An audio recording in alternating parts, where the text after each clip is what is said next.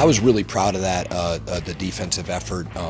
First with Rutgers, one of the very best offenses in the country, so we knew we were going to be up against it. But I'd tell you where our defensive effort, or when we were at our best, really started in the face-off X. We just went back to how we started the game. We started off defensive possessions. We were playing really great, huge stops, and then offense we were pretty efficient. So we just went back to the mindset of, hey, we just got to get to our game plan. Getting to know my line mates a little more, AC, Dave, I've been playing with them for 2 years now, so we got a little more chemistry. So it's a huge momentum. When we were looking to this, we called it Revenge Week. 2 years in a row we came out, and we came up just a little bit short against Rutgers, and that is frustrating, obviously, because we look back on the season last year, not making it quite to the national championship.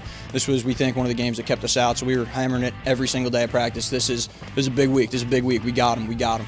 And it's everybody collectively getting in that mindset and getting together and doing what they need to do. Rutgers is very good defensively too. So their offense gets a lot of notoriety, but they're good defensively, and their goalie's very good. What I was really pleased with offensively is just the different guys that were scoring. Connor DeWitt has a huge goal. Austin Colvin, I think, had his first goal of the season. Makes a great backhanded play there. So we are getting different things.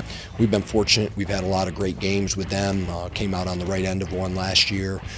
So we know it's going to come down to similar to this, where it's going to be a goal or two goals, and it's going to be a play here, a play there.